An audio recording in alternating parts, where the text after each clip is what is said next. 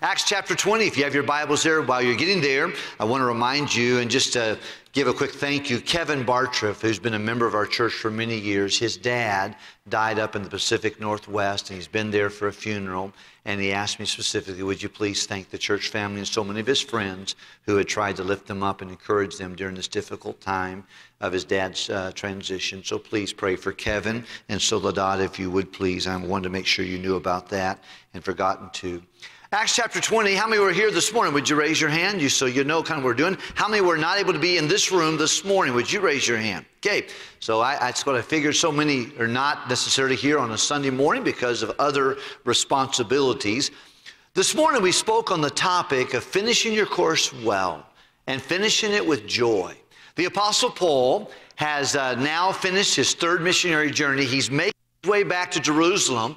He is with 7 men that he had led to Christ and trained for the ministry, who each of them had money on their person that they were taking back with a testimony and funds to encourage the saints of Jerusalem to be distributed among those hurting people there. Paul always had a heart for the Jews everywhere, but especially in Jerusalem. Wonder why he had that heart for them. Because he had hurt them so bad. When he says, I'm the chiefest of sinners, I'm sure his mind went back to watching Mrs. Stephen cry and the kids scream as their dad was being killed. Going into places and just hailing men and women and with soldiers and with police officers saying, take them to jail, and kids screaming and wives crying. It doesn't matter. Don't put up with their crying. Just take them. And the only reason he did that is because they were Christians. Because they were saved, because they proclaimed the Word of God and Jesus as their Savior, and he was after it. And of course, he met Jesus. He was no match for Jesus. Aren't you glad for that? Aren't you glad? And he found out who he was, and then he asked him, what does he want me to do? See, that's a beautiful thing. Once you find out who Jesus is and he's your Savior, the next thing you ought to do is ask him, what do you want me to do? And he did, and God used him in a supernatural way. But he has on his heart a passion. He's got a time clock clicking in his mind. I want to get to Jerusalem by Passover so I can let all these 7 men, Sopater and Secundus and Aristarchus and Timothy and the other names you can read in Acts chapter 20. He goes, I want to get all these guys and I want them to tell their testimony to the church at Jerusalem and then give their finances and the offerings they've been collecting over a year's time. Remember, it started in Corinth. He went to Corinth first and said, hey, if you guys will participate, how much will you give? And they told him, and then that's our method for Faith Promise Missions. What he did is what we do. We say, how much will you give this year? Every week. And that's why he said up on the first day of the week, let every man lay by in stores, God has prospered them. So that they can have the money every week, and they'll put it together, and then at the end of the year, they were going to take it down to them. We don't have to do that. We can send it by wires and transfers and checks to different places. But he challenged them to do that. And so the church at Corinth, then he went to other churches in Macedonia, Philippi, Thessalonica, Berea, so forth and so on, and he challenged them to get involved with the program. And they were much poorer, much more afflicted, but they participated. They begged for the opportunity to participate in this. And now, a year has gone by, he has collected the funds. Now there's 7 men traveling with him, and they find themselves in a city called Miletus. Miletus is a port city. It's about 30 miles from Ephesus, and he calls for the Ephesian elders. That's the pastors of the churches there in that city of Ephesus. And while he was there, he trained for 3 years in the school of Tyrannus. We've talked about that already, but he trained every day pastors. And by the way, that's what missionaries should do. That's what I should do. That's what you should do. Bus captains, recruit other bus workers.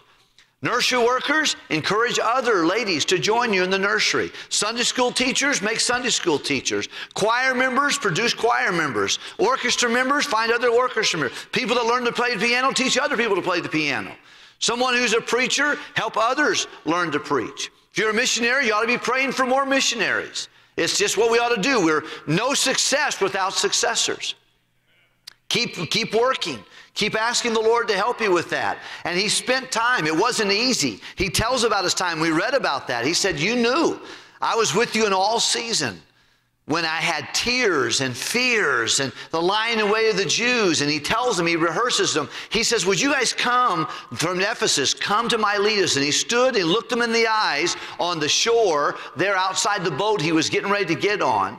And he says, I'm not going to see, this is the last time I'm going to be anywhere near you. You're not going to see this face anymore. So listen to me. And he says, you remember how it was when I was with you? I went through a lot of hard times and you went through some of those with me. You know how that I was faithful to give the gospel out. To the Jew first and also to the Greek. I wasn't a respecter. I gave the gospel out. He said, I kept back nothing that was profitable to you. If it helped you, I gave it to you. And I taught you publicly in church, and I taught you in your homes. I discipled you one-on-one, house to house, wherever your home was. I went there, and I taught you publicly. I held back nothing. He says, now I'm going back to Jerusalem, and I do not know exactly what's in front of me. But I do know the Spirit of God witnesses to me and reminds me, in every city you go to, you can expect bonds and afflictions. And I don't know about you, that doesn't sound very fun to me. Does it sound fun to you? Bonds, handcuffs, and trials. That's what's in your future, Paul. The Spirit of God told me, hey, wherever I go, I'm going to have handcuffs and I'm going to have afflictions. But then he gives this classic statement in verse 24. But none of these things move me. I am not going to be bothered by that. It doesn't keep me from doing what God's called me to do. I mean, I tell you, every one of us need to have that determination inside of us. I'm going to finish strong. I want to finish my course with joy. And the ministry that God gave me to do. You know why you're here if you're after your Savior? You're here for ministry. You're not here to accumulate a bunch of wealth to leave with your grandkids and your kids. You're not here to have the biggest and the best and the most toys. You're here for ministry. And you say, well, Pastor, you're here for ministry. You're a pastor. No, all of us are ministers. Every member is a minister. Every saint is a servant. And he says here, I don't care what's happened in front of me. I don't know what's going to happen, but I know it's not always going to be pretty. But it's not going to move me from what God called me to do.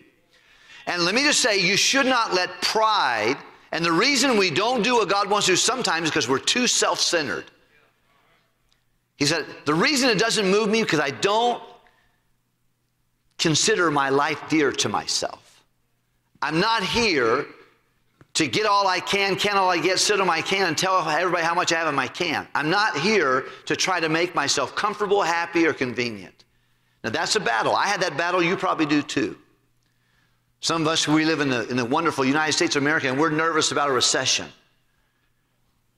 We'll live better in a recession than rich people will live in Congo, Africa. We'll have more to eat, and in a terrible recession, we'll have more liberties and more freedoms than most of the world will ever dream about having on our worst day. And we're all nervous about that. We're afraid about that. He said, look, I'm not worried about that because I don't really care. I'm not going to let pride move me. He said, I'm not going to let problems move me. Some of the reasons that there are empty seats in auditoriums here and elsewhere is because people hit a problem. There's a problem, there's an affliction, there's a difficulty. And rather than running to the Lord and continue being faithful to the Lord, they just exit. They transition out instead of transforming through. He said, I'm not going to let pride hinder me. I'm not going to let problems hinder me. He said, number 3, I'm not going to let people hinder me. And by the way, Apostle Paul warned the Galatian folks. He said, look, you did run well. Who did hinder you? And I'm not going to let people influence me. You better be careful who you listen to. Young person, I thank God for podcasts, but some of them are garbage. Listen to some folks, he's got this in your ear, and I don't know what you're listening to, but you better be careful what you listen to. I learned this week and was reminded here by Brother Caleb Garraway about in the book of 1 Timothy, chapter number 2, where it talks about Lot, and that how Lot, seeing and hearing what was going on in Sodom and Gomorrah, vexed his soul. Seeing and what? You got to be careful what you see and what you hear, because it will vex you. It'll create all kinds of issues, and it'll weaken you to the place you can't even stand. I don't want that to happen for me, and I want that to happen for you. You pray for me about that, and I'll pray for you. want us to be strong Christians. But he now looks him in the eye and he says, you know what? None of those things are going to move me. The problems are not going to move me. The pride's not going to move me. The people are not going to move me, because I don't count my life dear to myself. But here's what I want to do. I want to finish my course with joy. Every dad on Father's Day ought to have a goal. I want to finish my course with joy. I do not want to be a sourpuss when I'm old. Our senior friends here, listen, decide you're not going to be a grump. You're not going to model old age as though it's like it's really hard. I don't want servants of Christ. We don't have anything to complain about. God's been faithful to us. And we ought to have a spring in our step and a song in our heart, a smile on our face, and say, hey, this is what God gave me to do. It's going to come with some good things and some bad things. But how are we going to finish our course with joy? Just a few days, all of us are going to stand before Jesus, the judgment seat of Christ, and you're going to give an account for you, and I'm going to give an account for me. But I have the opportunity, looks like to me, to give an account on a different level, because I'm supposed to be watching for your souls. Brother Keith has got one of the most vibrant Sunday school classes in our church. He's watching for their souls. Every time he meets with the bus captains and workers over here, he's watching for their souls. He's trying to direct us and help us. We talk about VBS or talk about Transformer Kids Club and his arenas. He's trying to say, Lord, help me to help the First Baptist Church family think the way you think, feel the way you feel, and want what you want. We get up for Friend Day. We're not getting up for Friend Day for just to get another body in the building. We're trying to motivate every one of us to do what God wants us to do. How does God feel about the world? How does he think about the world? How does he think about your neighbors and your friends and the person next to you in the cubicle or the person across the way? Hey, how does he think about them? How does he feel about them? What does he want for them? That's what churches are to do. We come together so that God can reshape our souls. And I really want us to finish well. I want you to be glad you did and not wish you would have. I want that for me. Maybe it's a little selfish, but listen, I want us, and I love this statement. I want you to say it with me. All of us, one more time, all of us, every one of us finishing strong our race. Well, what are some things that can help us to finish strong? We talked about two of them this morning. I want to share a couple more this evening. Number one, to finish strong, you need to stabilize your calling. Make sure you're saved and make sure you're surrendered. Saved and surrendered. Those are the happiest Christians who finish their course with joy. People that know they have Jesus and people that know that Jesus has them. You belong to God the moment you get saved. Now, the earth is the Lord, the fullness thereof. You were created by God. You must be born to his family. But when you're born, Jesus says in John chapter 10, he says, my sheep hear my voice and I know them. That's salvation.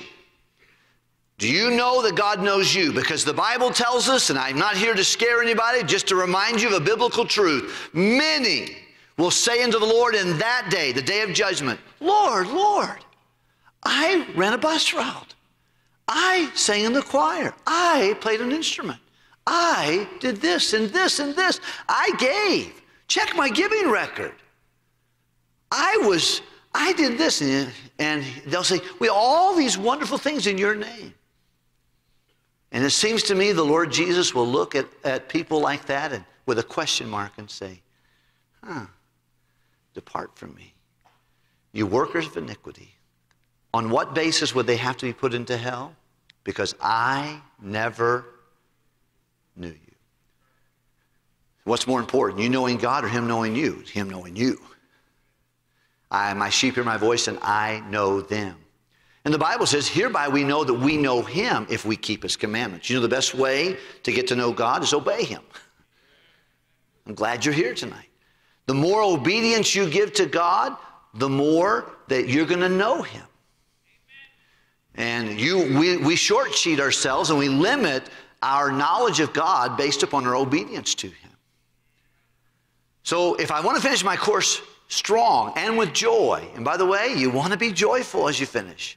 Number one, settle your calling. Make sure you know you're saved. It doesn't matter if I think you're saved or you think someone else thinks you're saved. What matters is does God in you, do you know him? He know you. Excuse me, I should ask that first. Number two, we need to settle our offenses. If you've got bitterness, hurts unresolved inside of your heart toward another human being, you're not going to finish your course with joy. You can go to your grave with a grudge, but you'll not finish with joy. Now, daddy, mama, sister, brother, don't make excuses why it's okay for you to validate a grudge. Well, if what happened to me happened to you, you would feel the way I do. It doesn't matter what I think or anyone else thinks. And you can get your stuff and put it out on Facebook and Instagram and all those things and make people feel bad for you because this happened to you. You know, some people they just want a pound of flesh. They want someone to pay, and they're going to spend their entire existence trying to get someone to pay for something that Jesus has released them from. And yet they're holding someone else. You know the story in Matthew chapter 18, where a very wealthy man had many debtors. He said, look, it's time. I got to cut my loss. I got to collect some of my debts. And one by one, he had some folks come. One guy came with 10,000 talents, the equivalent of maybe $13 million, $14 million in today's currency. He says, all right, pay up. He goes, you know, I don't have it right now, but if you'll just give me some time. He said, you don't have enough time or earning capacity. He told his guards, said, just sell him. Sell him as a slave, sell his wife as a slave, sell his kids as a slave, and sell everything he has. I'll cut my losses. This guy's never going to be able to pay me. And the guy fell at his knees and said, please have mercy upon me. I will pay thee all. And the king says, no, you don't have that. But you know what? The king had compassion upon him. He said, look, forget it. You don't owe me anything.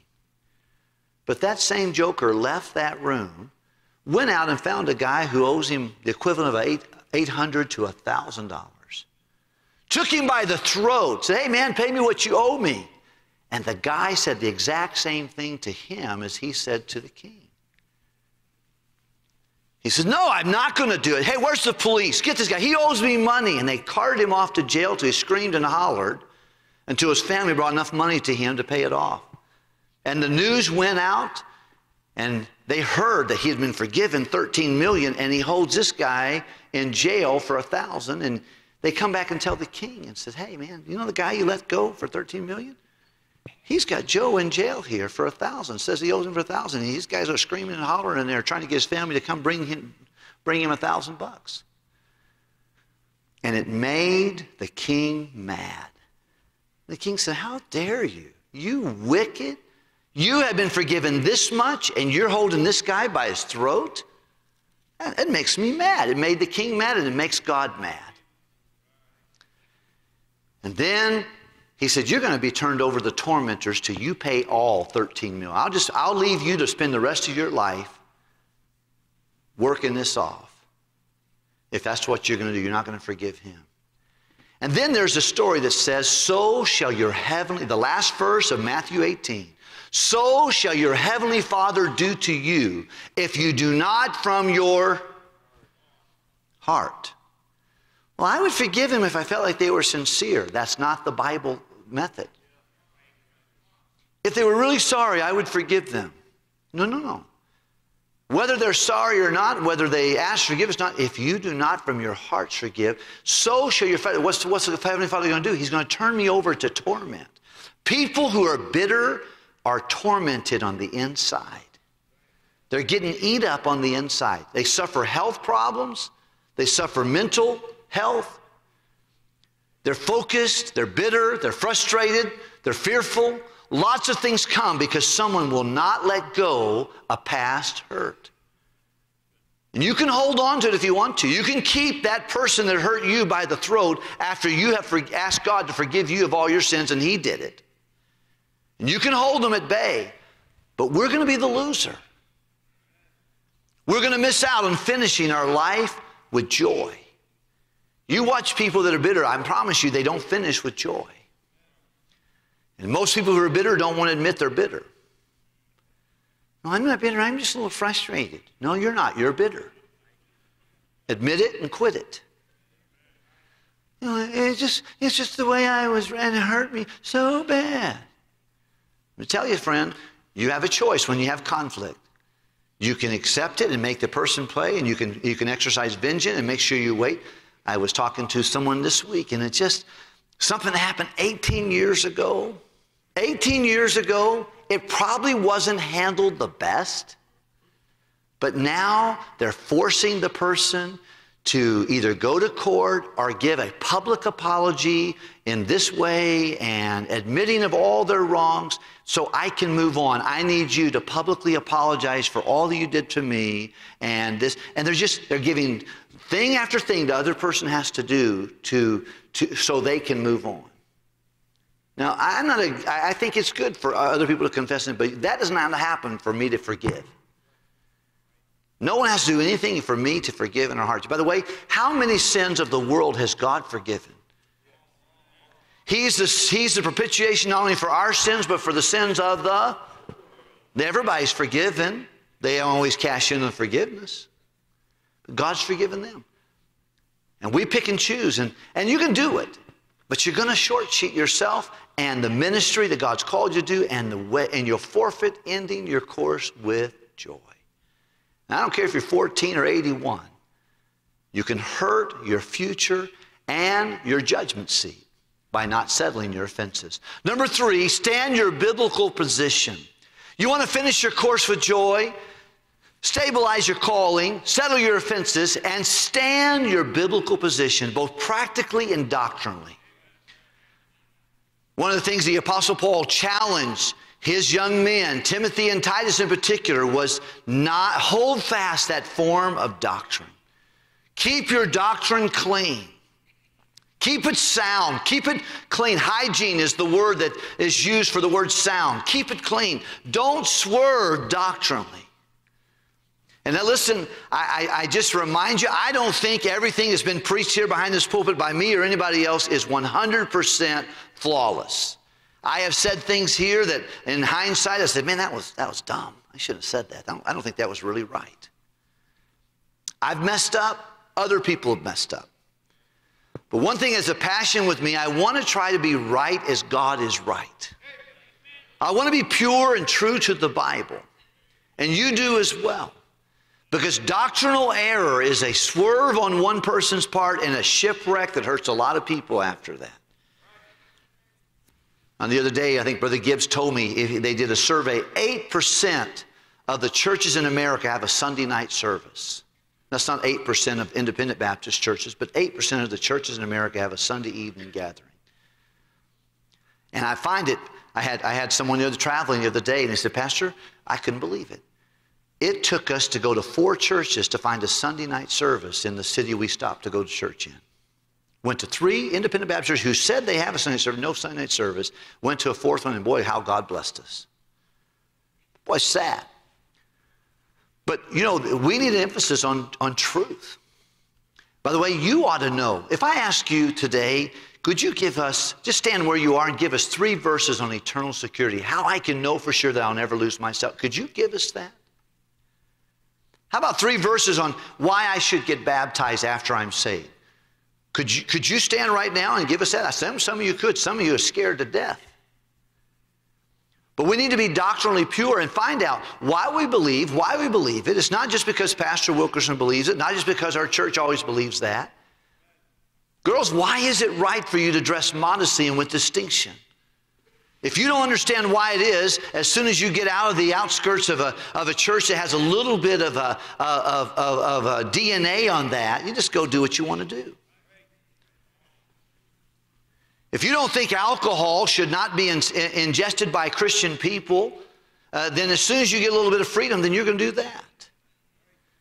If you don't think there are certain sexual zones of your body that should be covered up and should be not accentuated, then whenever you're on your own, you just do what you want to do. If you don't understand why to do it. But I find that there's a blessing that comes when I see people who have been doing the right thing the right way for the right reason for a lifetime. There's something that happens inside of me, and probably it's wrong, but I get really gut punched and disappointed when I see people who preached, who lived such a way, and now they're as squirrely as they can be. They're posting things they shouldn't post. I remember preaching for a man several years ago, and man, he was such a dynamite preacher. I feel like he was a great soul winner, but boy, something went wrong. I saw him holding a drink, an alcoholic drink, congratulating his mother at a bar for a birthday gathering. I thought, I can't believe this is the same guy. It disappoints me terribly. And I love that guy, and I'll spend eternity with him. I feel confident he's saved. However, I promise you, he's not living a joy-filled life. He's not going to finish his course with joy. And I'm not saying that to be judgmental, not like I'm better than anybody else or you're better than anybody else. But there ought to be a decide. You know what God wants for us? He wants us to stand. You're going to get knocked in your backside from time to time, but God's will for you is to stand. Let's look at that passage in Ephesians chapter 6, can we please? Thank you for listening. Thank you for following along. Ephesians chapter 6. Let's turn there. Let's hear the Bible's turn. Ephesians chapter 6. I want you to look, if you would please, verse number 11. Ephesians 6:11. How many already have it? Would you raise your hand? You got it? How many are still looking for it? Don't put your hand up. Just keep finding it, okay? There we go. Ephesians chapter 6 and verse number 11. I love you, church. Thank you for being here on Sunday night. It's amazing. Sweet group of people. Verse 11. Read it with me, would you please? Put on the whole armor of God, that ye may be able to. So why does he want us to put on the whole armor of God here in this verse? So we can stand. Would you look at verse 13? Wherefore, take unto you the whole armor of God, that ye may be able to withstand. When? Think there's an evil day going on right now? Sure. He said, I want you to stand. I want you to stand up strong. Take the shots of the world and stand. It might knock you back a little bit, but I want you to stand. I want you to withstand the evil day. And then look on verse 13, and having done all, what? He said, I want you to stand. Anybody get the picture here? Look at the next verse, verse 14. What's the first word you see? Stand therefore, having your loins girded about with what? And having on the breastplate of righteousness, and your feet shod with the preparation of the gospel of peace, and having all, taking the shield of faith wherewith you may be able to quench all the fiery darts of the wicked, and the helmet of salvation, the sword of the Spirit, which is the word of God, praying always with all prayer and supplication in the Spirit, watching whereunto to all perseverance, continue on, supplication of all the saints. For as for me, that utterance might be given to me, that I may open my mouth boldly and make known the mysteries of the gospel. I just make that point to you this evening, is that God wants you to stand. Mama, grandma, grandpa, dad, teenager. Look, don't be, the Bible tells us, until you all come to the fullness of stature, and not be like little children tossed to and fro by every wind of doctrine. But understand, what does the Bible say? You want to finish your course strong? Stabilize your calling, settle your offenses, and decide, you know what, I am going to stand doctrinally and practically pure. God wants that for us. Number 4, sweeten your spirit. You know, I feel like that one thing this world cannot get their head around, and that is a joyful Christian. Wherever you go, doesn't mean you have to fake it, but I tell you, there ought to be a natural joy, and sweeten your spirit. Smile. When other things are going crazy around you, you got an inside track on future events. Are we surprised that things are going to get a little squirrely out there? No. We already know it. Evil men are going to wax worse and worse, deceiving, and, by the way, be careful spending too much time catching up on all the news. Here's another suggestion I want to give you, church family. I want you to think about this. You know this verse. I think you'll be able to help me finish it. Listen, even the children probably should know this verse. This book of the law shall not depart out of thy... Okay, so the first thing he says, and of course that's where success, but here's he said, I don't want you to stop talking about the Bible. Can I give you a little bit of a challenge here? This week, why don't you decide, when I meet my friend who is a Christian, I'm going to talk about the Bible. I'm going to share with them a thought about the Scriptures, or I'm going to ask them to share with me a thought about the Scriptures. It's going to be 99 degrees this week. Oh, how about that? 96, 99. Hey, yesterday, 68. Unbelievable. And you know, the truth of the matter is I shouldn't be complaining about that, but here's what I should do. And there's nothing wrong to talk about how crazy this world's just going crazy. But God's people ought to focus on that real quick and say, isn't it wonderful that people can be saved? Hey, what verse you thinking about? Can I challenge you this week? Why don't you have a verse on your heart? If I ask you or you ask me, I want to be able to tell you one. Let's talk about the Bible. There is great blessing in doing that. And I think I will find here that will sweeten our spirit. The Bible tells us in Isaiah chapter 55, I'm thinking about talking about that a little bit this week on Grace to Grow. But the fact that he says, just like the rain and the snow come down from heaven, they waters the earth and cause it to bring forth and bud. So we have seed for next year's sowing out on the field. And then we have food for this year's eating. He says, so shall my word be. Where's the word of God come from? It comes from heaven. And it lands inside of us, and it will not return void. But what it will cause joy and peace and singing. The products of a Bible-based person is going to be joy. Do you have joy? Can't buy it at Walmart.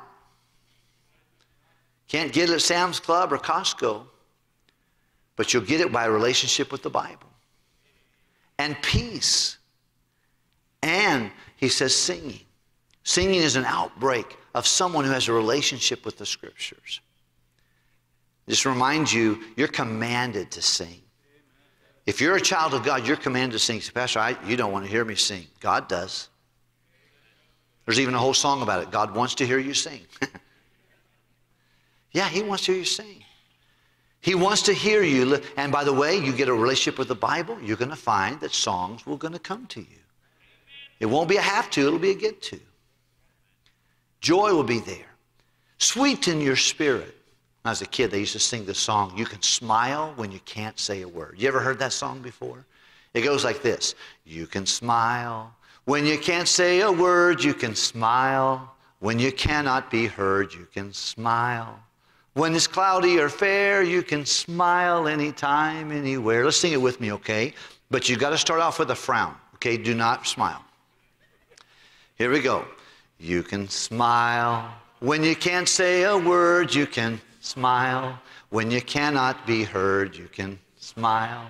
When it's cloudy or fair, you can smile anytime, anywhere. Now we're going to do it again. We're not going to say smile. We're just going to smile. You ready? Here we go. You can. When you can't say a word, you can. When you cannot be heard, you can. When it's cloudy or fair, you can. Anytime, anywhere. You know, friends, if you want to sweeten your spirit, it's up to you. Get a relationship with the Word of God and let Him sweeten your spirit. Hey, Pastor, what are we talking about? We're talking about finishing life with joy.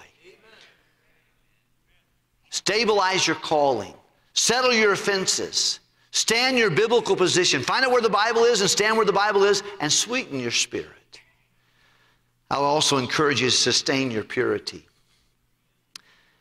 I hate to even talk about this, but it goes to my mind because greater men than us and greater people than us have train wrecked because of immorality. I don't know if there's someone in here that's just in hair's breadth from messing up.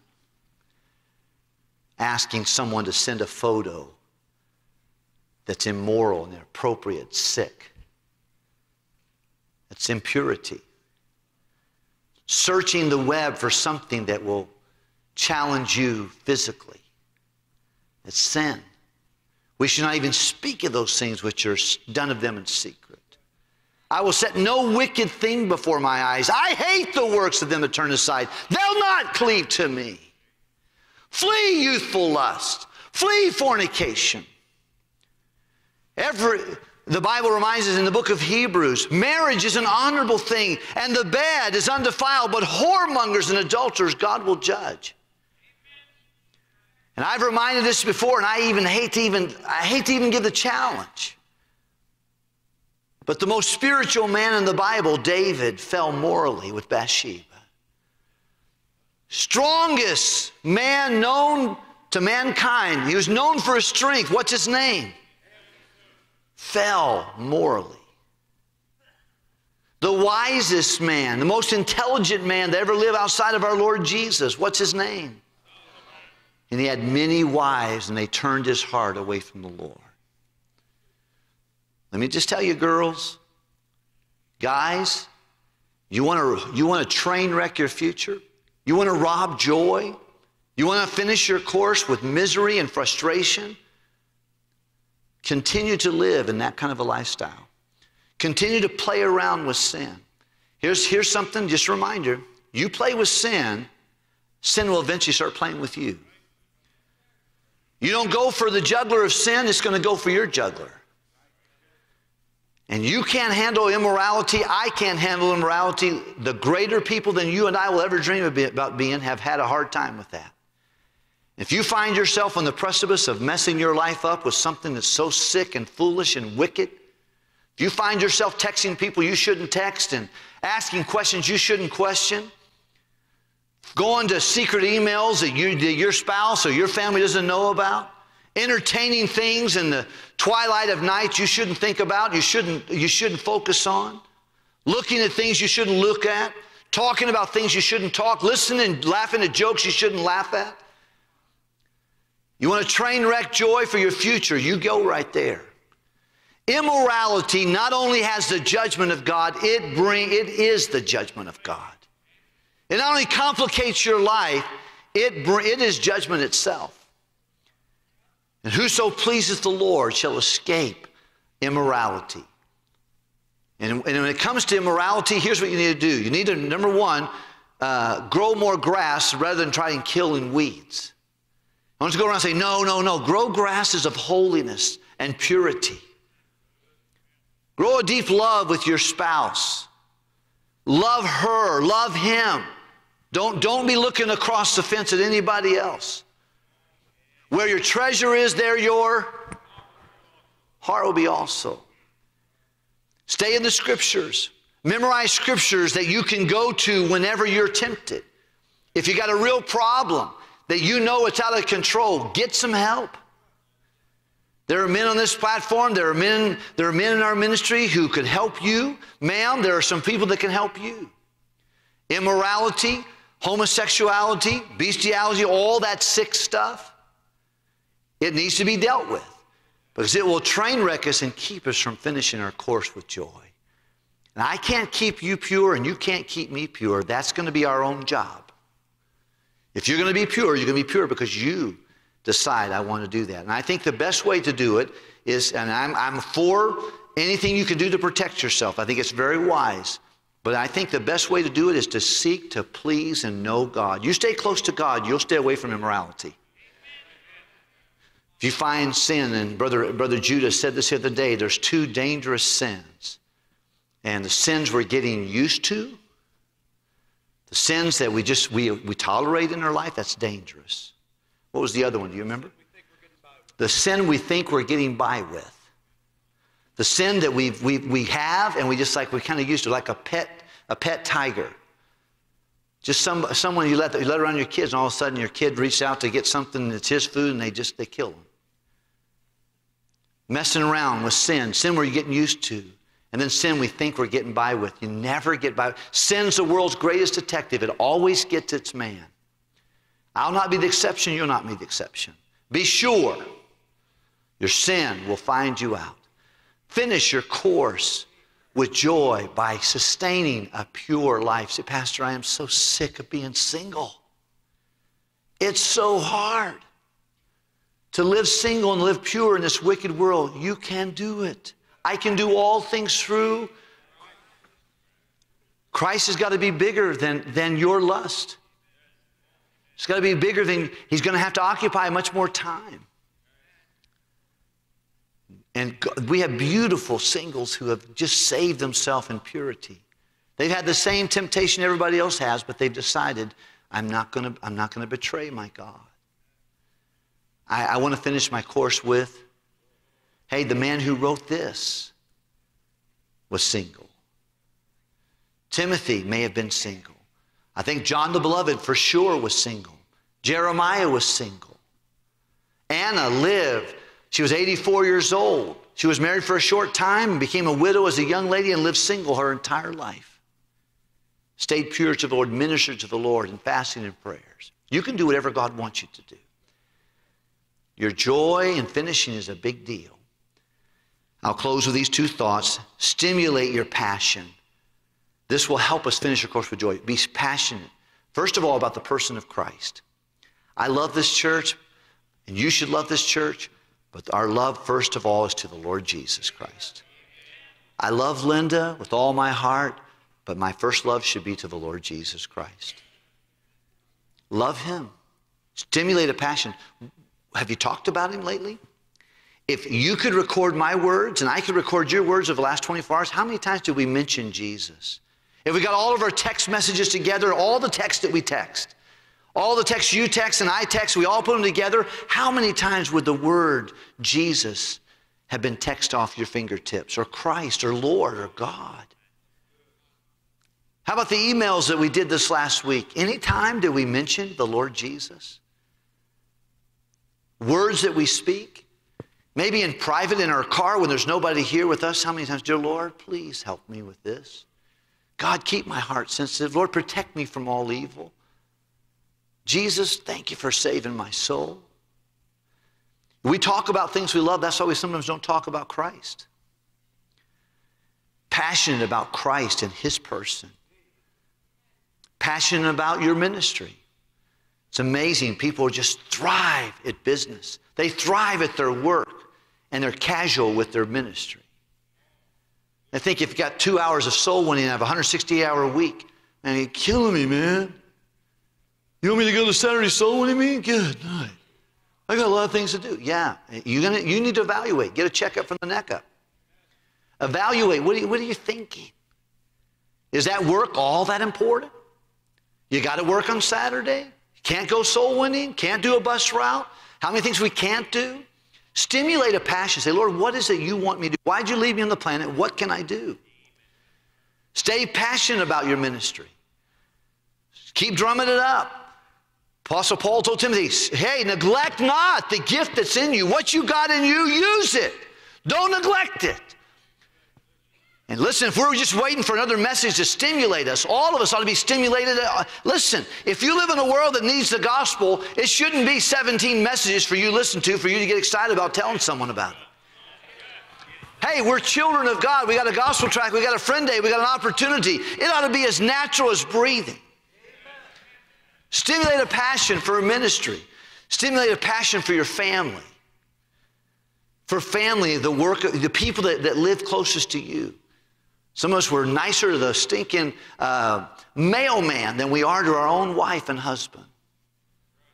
We're nicer to the people on the street we don't even know. Well, hey, get home, and we're curt and sharp and frustrated with people. Love your family. Boys, girls, love your mom and dad. Obey your mom and dad. Love your kids. One of the things that blessed me about teen camp, and thank God for people that went to teen camp. Mamas, thank you for getting your kids there. Daddies, thank you for doing that. One of the young men, it blessed my heart. He said, you know, I realized that, oh, you've got a good testimony in the community, but I don't have a good testimony in my own house. I don't have a good testimony at school. Went down and prayed and went back and got his sibling and said, hey, listen, come down. I want to tell you, I am sorry for being a lousy brother. I'm sorry for being a lousy sister. I'm sorry for trying to be all cool and not being a good brother or sister to you. It's a revival of being passionate about your ministry, about Christ, about your family. And then lastly, sustain strength through trials. You want to finish your course with joy? All of us got trials. All of us got difficulties. And God can help us through every one of them. Some of our sweet people in here tonight, they've heard the doctor say, you've got cancer. It doesn't look good. And you know, God's still giving them strength through that trials. Some of them have had a spouse leave them. Gone through the difficulties of divorce, single moms, single dads. Difficult situations. And you know what? He's going to allow father-filtered things to come into my life and my future and in your future decide, Lord, I want you to strengthen me through these trials. Why? Because I want to finish my course with joy. I want you to finish your course with joy. I think it's inside of you too. Every young man, every young lady, every member of this church, if you're here tonight, I don't know anybody who would say, look, I just want to flop. That's what I want to do. I want to bottom out. I can't wait for that to happen. Hopefully all of us would have something in our hearts that, God, please, all of us, all the way. Make sure I'm one that finishes strong. I think one of the best things we can do when that happens is to go to the Lord and say, God, please help me. Not to bottom out, not to train wreck, but to finish my course with joy and the ministry that God has set before us. So stand together, can we please?